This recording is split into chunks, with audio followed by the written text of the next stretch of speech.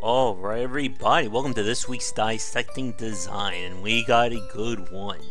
This is Disgaea, or otherwise known as the game that you can never really finish. Developed by Nippon Ichi, I'm looking at the PC version of it, and we're going to talk about the multi-system design, and quite frankly the rabbit hole of mechanics and systems that pretty much you can play each one of the Disgaea games for easily 300 hours plus. And that is not hyperbole here. Now, with Disgaea 1, this was a very important game for Nippon Ichi. The first game was originally published by Atlas, and due to the popularity of it over here, this kind of gave Nippon Ichi the motivation, the impetus to open up a United States branch, or NIS America. And NIS has been the publishing or the cross-porting company for a while. I should say translating. There we go, that's better. And they have been putting out pretty much all the major games from Nippon Ichi over the last few years. Now that said though, they have experimented with other strategy RPGs, including Phantom Brave, La Pucelle Tactics was the first one, and Makai Kingdom, but Disgaea has kind of become their bread and butter. And we're going to be switching between this one and possibly Disgaea 2 to take a look at how the systems have evolved. But even then, we're not going to be able to look at everything, especially the late game craziness. But let's jump in-game, and we're going to look at basically a quick battle, just to go over the combat system. Alright, welcome back. Let me get the mouse pointer out of the way here. So, the combat system of the Disgaea series hasn't really changed in terms of its base foundation over the years. It has, of course, added in more subsystems and just general craziness. The idea, of course, beat every enemy in the level. These points here are geopanels, and basically whatever marker or symbol you put on top will cause an effect on the corresponding color. Now, my class of characters here are already super powerful, so this will not be difficult at all. Characters can move and attack, but once you attack, that locks you in for that turn. My character... Now, here's one thing to keep in mind, which we'll talk about in a few minutes. That character right there, Natalie, is level 221, but that's actually a lie. And we'll explain what that means in a few minutes. But yeah, if anyone actually dies here, then something has gone dreadfully wrong. In fact, one of my characters could pretty much literally kill everything in this level by themselves. You can have characters team up if they are next to each other, like so. If I can move like this, and then if I attack with him, she may join in on the attack. In fact, let's watch what happens here.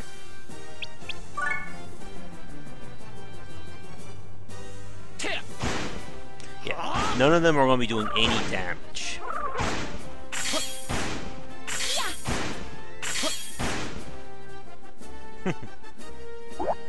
The bonus gauge at the bottom right grows based on team attacks, as well as destroying the geo panels. And what happens is, for each rank you go up, you get a reward. And the reward list is randomized each time you play. Advanced play evolves around, or revolves around I should say, going for a maximum bonus list to get the absolute best gear. Was there one more person left? Enemies and characters also have resistances to different elemental effects, as you can see down there. So typically you want to have different mages. Or, if you're crazy like me, you can create one mage that has every spell under the sun. And how you do that, we'll come back to as well once we move on to the next section. Yeah. Bye-bye. That was akin to shooting fish in a barrel right there. Now, characters in turn, before we move on to the next section, each class itself comes with different abilities, and this is a very important part. And in fact, I think we're going to move on. That will probably be better. So we'll focus on characters and growing, because that's pretty much the heart of Disgaea and the series in a whole. The combat that we saw, quite frankly, doesn't really mean much. For anyone who's played any of the Disgaea games to the high level, you know that actually playing the game like that is kind of secondary to the real heart of the matter, and that is growing impossibly, stupidly powerful. But we'll talk about how you do that next. Alright, it's time to talk about the heart of the Disgaea series, and that is growing in power. My friend here, Disagea, will be the example, and if you're a fan of Japanese-style games, you should know where that reference comes from. So we're going to start from right to left, and work our way through.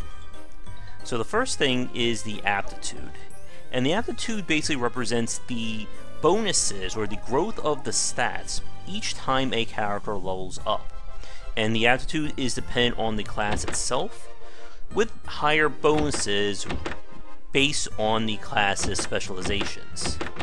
So something like a mage is going to get more towards intelligence, something like a gunner will get more towards hit, shogun for attack, and so on. This is a very important part about power leveling characters, and what we'll get to in a minute. In the middle is the weapon mastery, and this is locked to the classes themselves and represents what weapons they are best suited for. And you can see it goes from E to S. And the higher the grade, the easier it is for that character to learn skills related to that weapon. Each weapon has its own set of skills that can be learned.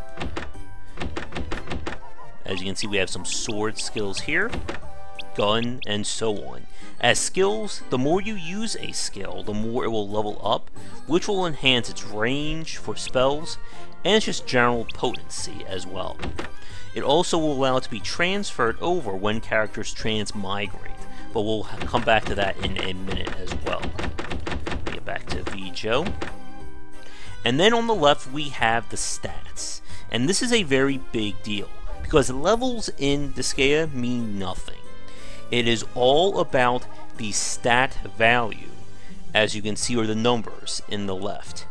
So Disagea right there, it says he's level 91, but that is a complete lie. He is not level 91 in terms of those stats. He is probably closer to level 700, 800, maybe even more at this point.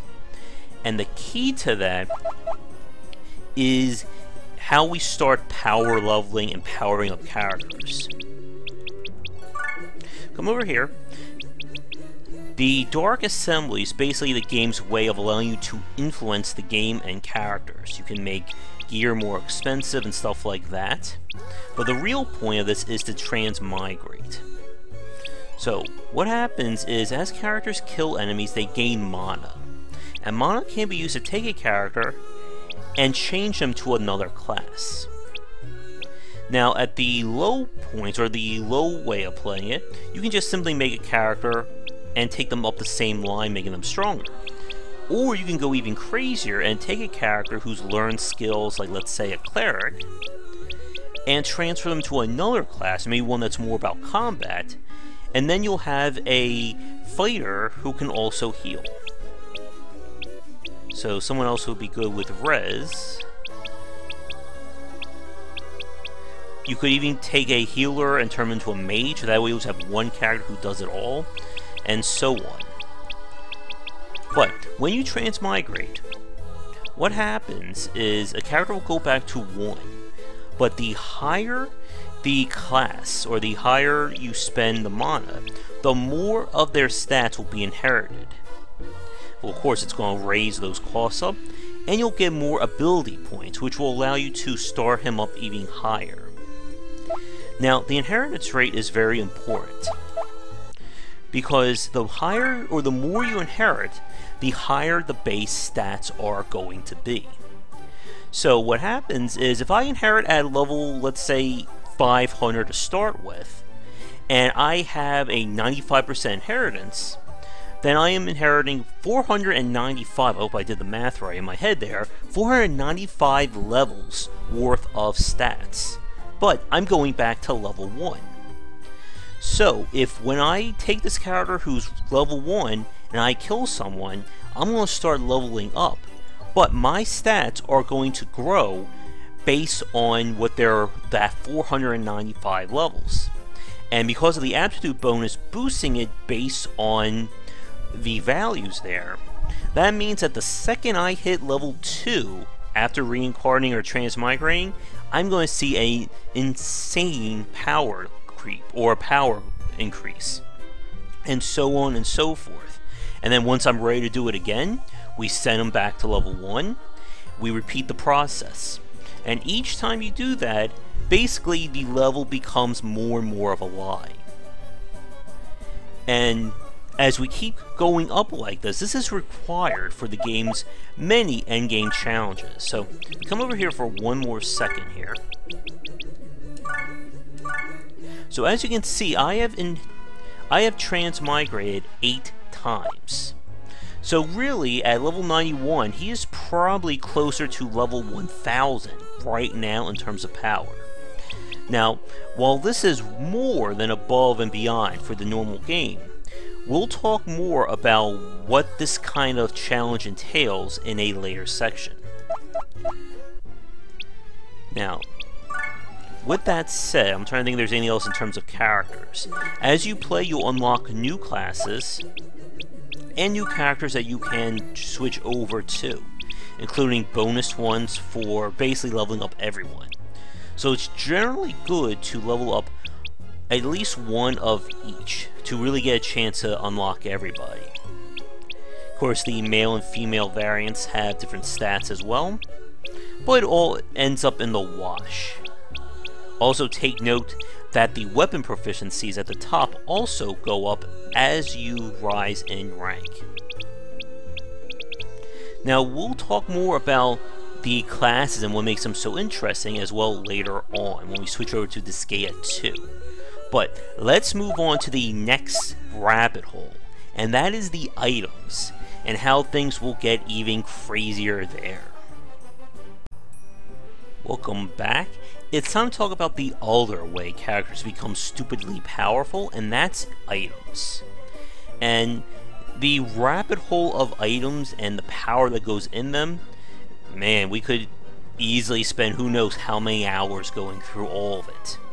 But items in the Disgaea series, of course, are designed around boosting different stats, different equipment slots, and so on. Now, if you notice, as I am scrolling down, items will sometimes be flashing a different color. That basically represents either a normal item or common, a rare, or a legendary. Now, this item, the Testament, is one of the super high, ridiculously powerful items in the game. And we can put this basically on anyone to get a massive increase in their stats. Now you're probably wondering why the Testament up there is higher than this Testament that's on Natalie, or on Harrison. And that's because of the fact that you can go into items and explore them in order to boost their stats. Now these characters, or those things on the right, the Manager, Master, and so on, are residents. And each type of resident will boost an item in a different way. Broker gives more money, Manager gives you a mana boost, and let me see if we've got anything else. Statistician increases experience, I believe. Hypnotist gives you a chance of putting an enemy to sleep. And in order to raise these powers, or to raise the residents, you need to go into items that have them and beat them. And then you can move them and combine them into other items to make things even more and more and more powerful. item shop, you can also, back at the assembly, increase the quality of the items. But you're going to love this next part. The residents that can appear on an item are mostly randomly picked. Some items have a greater chance of spawning a specific type of enemy, or residents, I should say. But typically, you're going to have to exit and come back in to see the changes. And there are entire strategies dedicated to getting the right statisticians, or I'm sorry, the right residents, and just ridiculously combining and merging them to create super residents that you can then put on your items and make them even more powerful.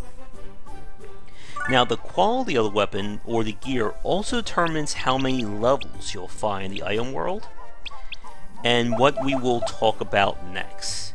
But when you combine the characters with upgrading weapons and gear like this, it can get insane in terms of the power levels, and again, the stat values there, as you can see as we keep going down the list.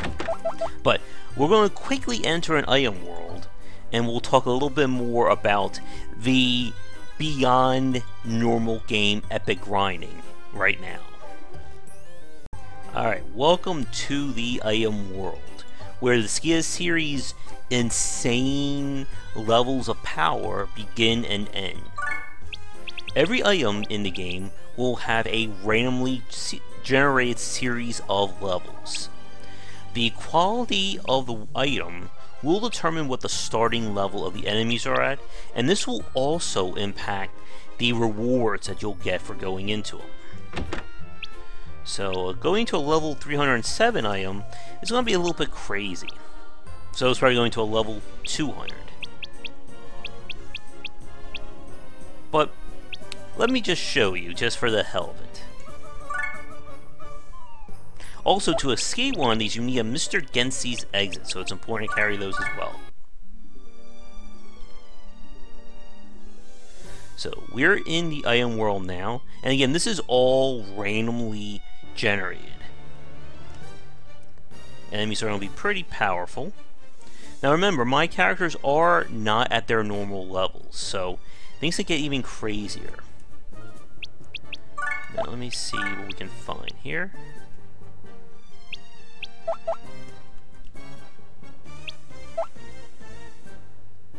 And if you look at the bonus gauge, you can see some pretty crazy boosts here.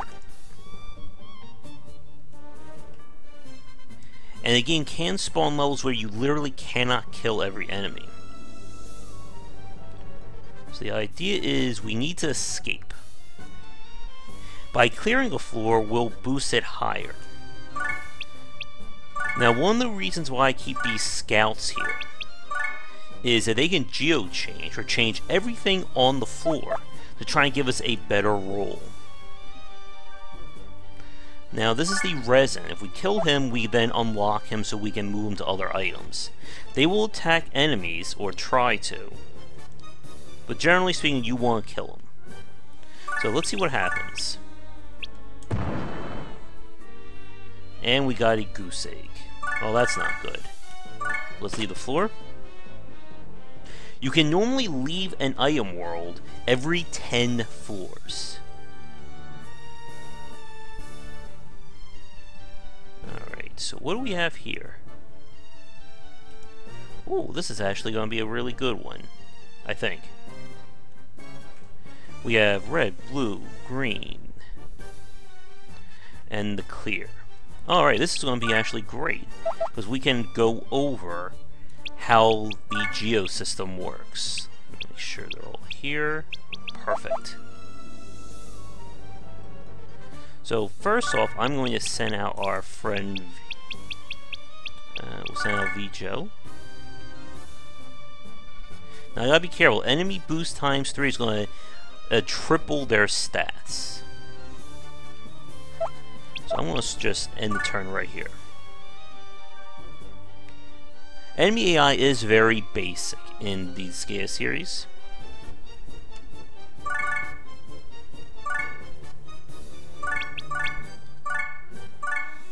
There. Goodbye. Ooh. These guys aren't going to die that easily, it looks like. Let's see.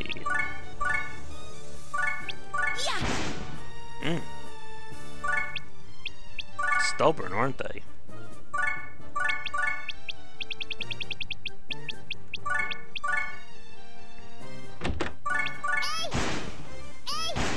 There we go. Alright, so now we can get back to the fun of using these geo panels.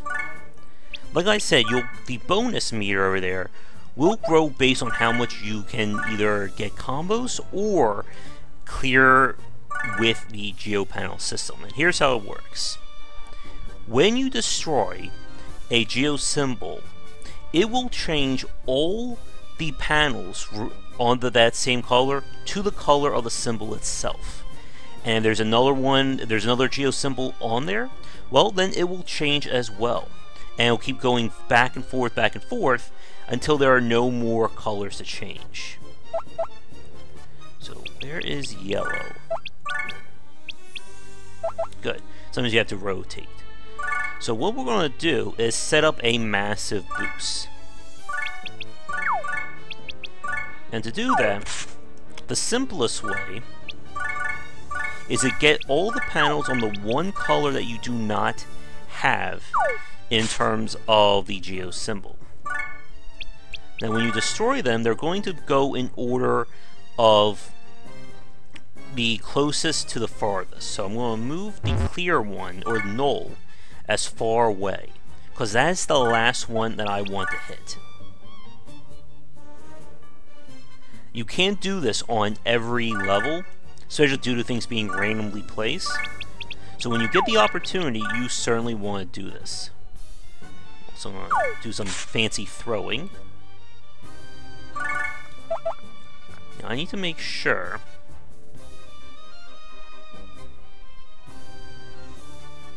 oh yeah, this is going to be really good. So the idea is I want to take the lowest level characters that I want to power up,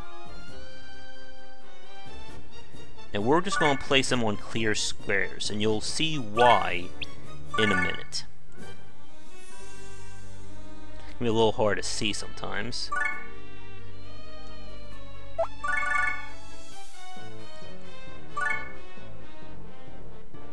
Yep, we have two of them. One was transmigrated. Move her over here. Alright,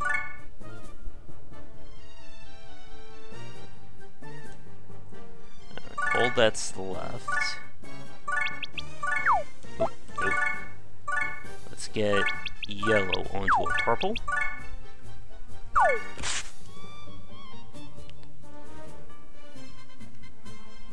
That's good. Enemies will not activate unless they can get to you. So let me move them over here.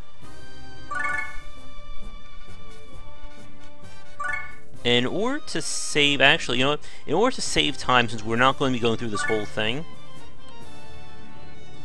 let's just pop this off now.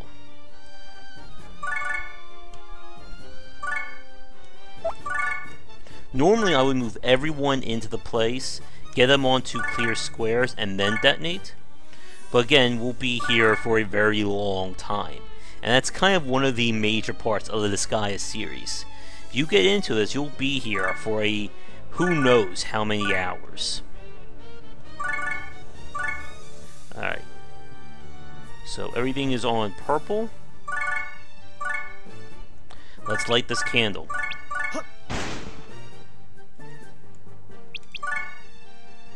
Okay, let's try that again. Again, we're dealing with things that are a few hundred levels above what our characters normally are. So one more.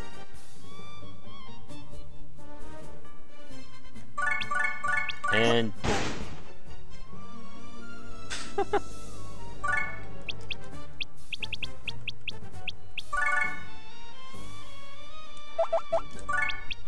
Alright, one more time. I'm trying to resist the urge to power level, and it's very hard. Alright, here we go. So now watch. Anything that is on a colored square will take damage. And the damage is relative to the chain hit. So now, blue becomes red, then I think red becomes green, green becomes yellow, and then yellow becomes null. Let's see.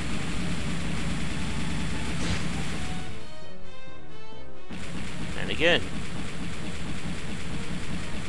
Basically, if you do this option, you can get up to about 700 to 800 in terms of a chain hit, you're good for the full level. Yeah, so we're going to hit 10 like it's nobody's business. So, you won't go grab a drink.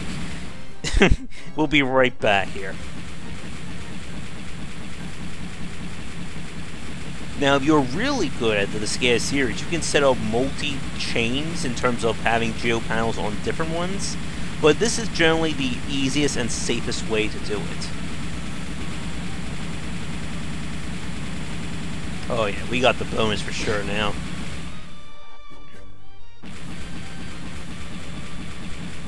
We really only need to hit about like 900 to 1,000, so this is overkill at this point.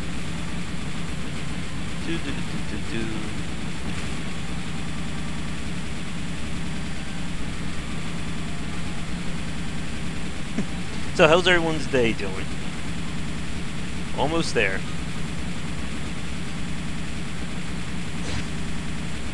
And then for clearing the whole board, you get one final nuke that kills any remaining enemies or just does massive damage. In the later games, they let you speed through the bonus gauge, so unfortunately you just have to wait another minute. There we go. And now, as you can see, we get all that lovely rewards, including bonus experience and the items. So on the last level, when you saw the Testament, I would have seriously wanted to try to get the Testament as a free super item. Sometimes you'll end up on a floor where there will be a guard that you'll need to kill or move off in order to advance. But again, because this is a high up dungeon or high up item level, we're getting some really good drops. Now we're on level 13 right now. Again, note the enemies are growing insanely high in power.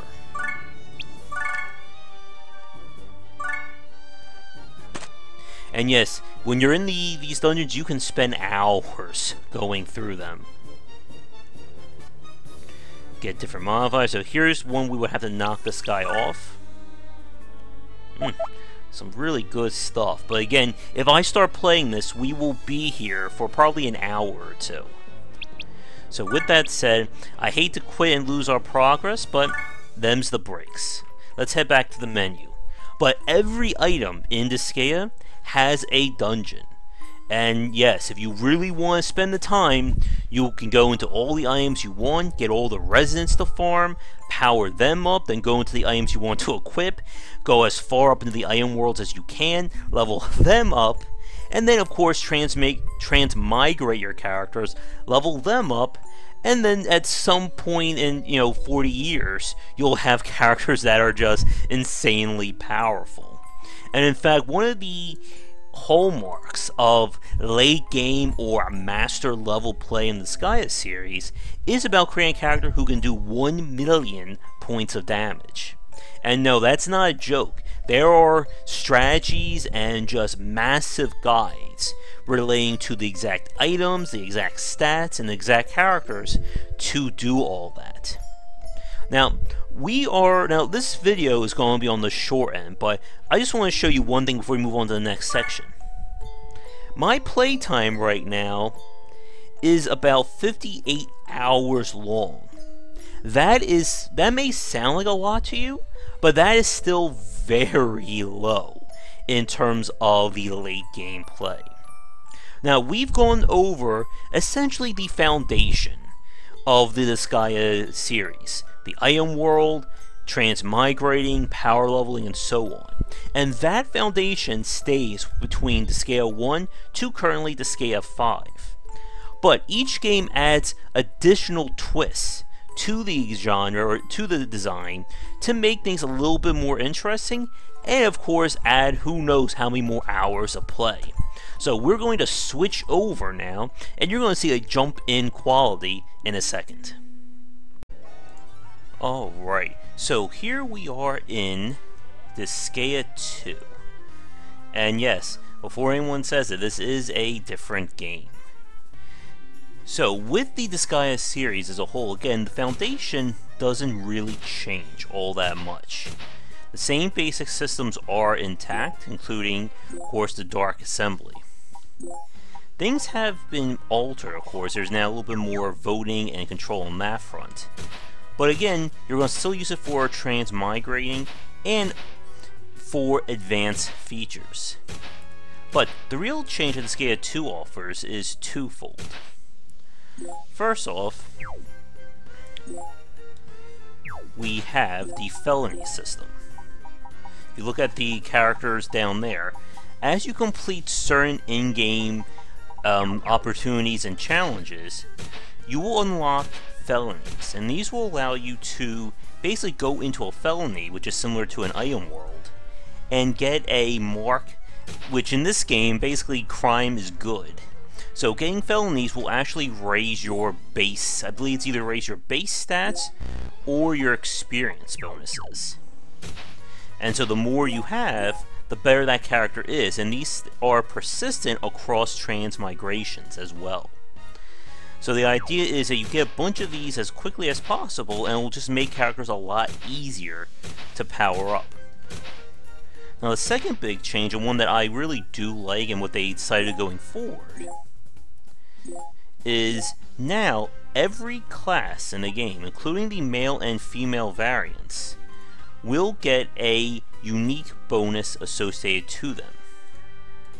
So the female mage uses less special or SP for skills, the male mages gain their skills quicker. A male ninja dodges up when in danger, while the female ninja gets attack times 2. And I'm still very early. Again, when we're talking the Disgaea series, 10-15 hours is like nothing to these games. But I really do like how the different classes now have a bit more personality in terms of the tactics that you can use to level them up and use them. Even the monsters get special abilities. They also add in new items, which we come over here. Again, I named some of these characters. You can tell which characters I've named, because they'll usually have some kind of weird name to them. But if you look over here, you now have weights, which will on purpose lower a character's health, so you can trigger their special ability. Again, the residents are back. If you look at the bottom right of the screen, treasure maps are an additional item that you can now have pirates who will invade item worlds, and getting the maps will provide special bonuses. The chicken pirates. And getting them all is required for, if you're going to get ready for this, there is an item world within the item world that you can go to. In fact, there's the dark world of the game, which, if I remember right, she is around here somewhere. Where are you? There she is.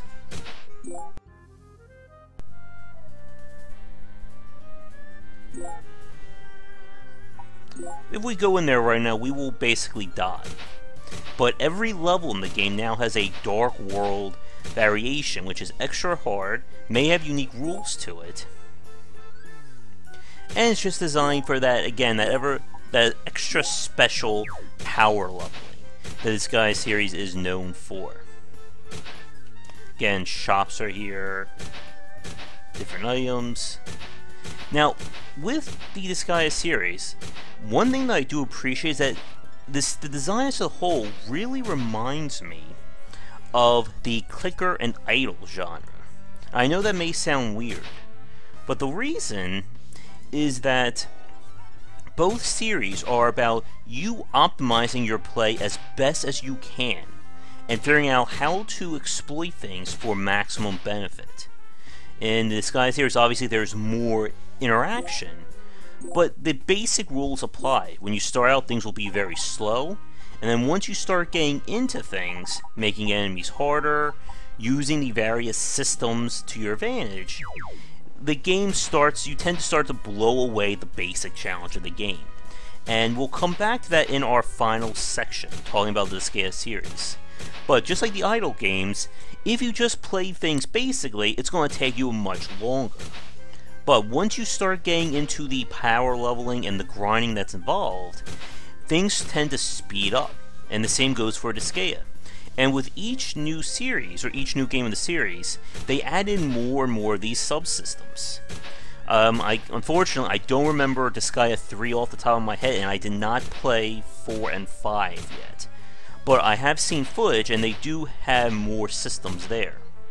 But again, all the systems are designed essentially to circumvent the basic gameplay.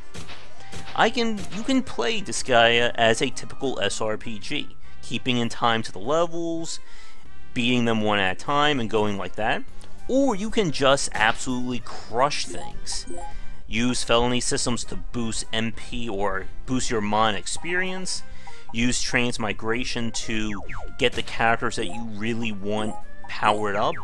And just going crazy like that. And either way, you are rewarded. If you want to again play the game normally, you can do that.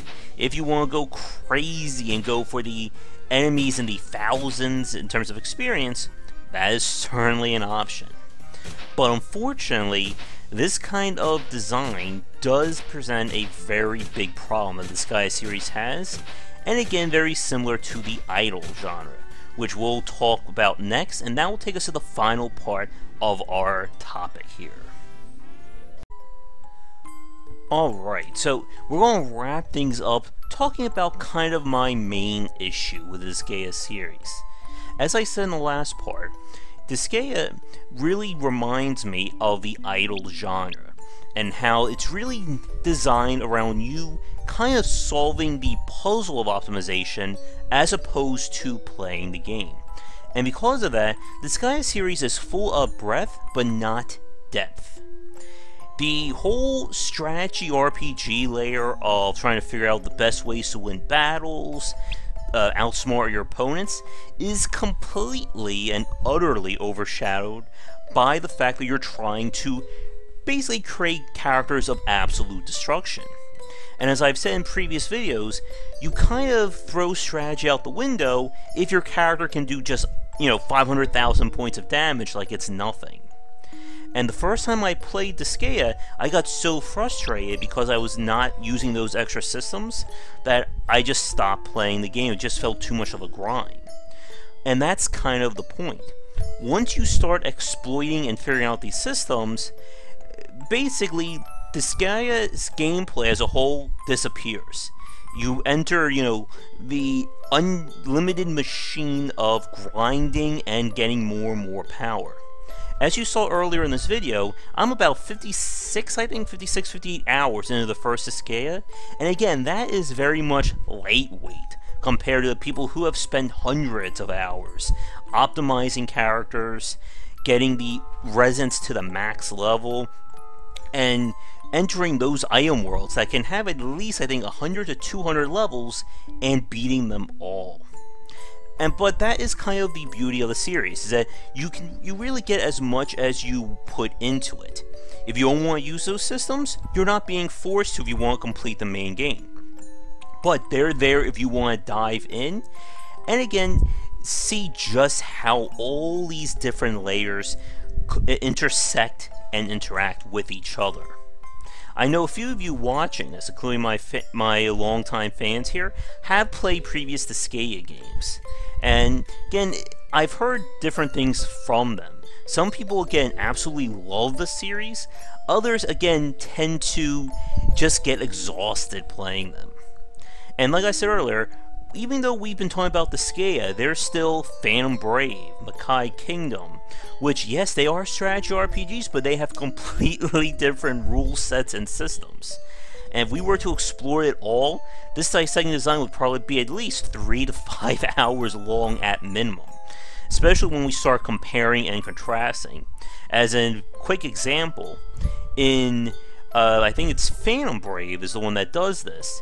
In the Phantom Brave series, the character stats themselves are not as important as the items. And it's all about creating ultimate items that you can, and you're gonna love this part, characters possess items and gain the properties of said item. And yes, it gets even more and more crazier than that. But again, Phantom Brave and Makai Kingdom never really took off as much compared to Disgaea. And like I said, we are up to 5, and I'm sure they are working on a 6th one in the future. But like I said, if you like to analyze games that are very system heavy, or just really allow for just like multiple ways of just tearing them apart, definitely check out Disgaea. Again, with each one adding more and more elements to the design, pretty much the later ones will offer more to examine compared to the older ones. But each game is still at least a few hundred hours if you really want to get into them, so you'll get your money's worth no matter what. And if they ever decide to port over the later ones, I will certainly be streaming and making videos of them, or maybe if I get them for the PS4. But again, it won't exactly be a 20-minute video. But we're going to wrap up this week's Dissecting Design here. Thank you so much for watching. If you'd like to pitch a game for me to look at next for the series, let me know in the comments below. If you're new, be sure to like and subscribe to the channel. Check back for daily discussions on game design here and on GameWisdom.com, where we examine the art and science of games, with Dissecting Design pieces going up usually most Mondays. Once again, I am Josh Beiser. Thanks for watching, and we got through this before hitting 100 hours, so I think we can call this video a success. So, have a great day, and see you all next time. Thank you so much for watching this video. If you enjoyed it, be sure to like and subscribe to the channel, and come back around 10 Eastern for regular streaming. For a collection of my writings, as well as weekly podcasts on game development, be sure to check out game-wisdom.com. Follow me on Twitter at GWBeiser for updates throughout the day. And to help support everything that I do, you can find me on Patreon under GWBeiser or Game Wisdom. Your donations can help to keep things running, and when we hit some goals, it will mean more content for everyone to enjoy. So, thanks again for watching, and be sure to come back for daily discussions on game design on the Game Wisdom channel.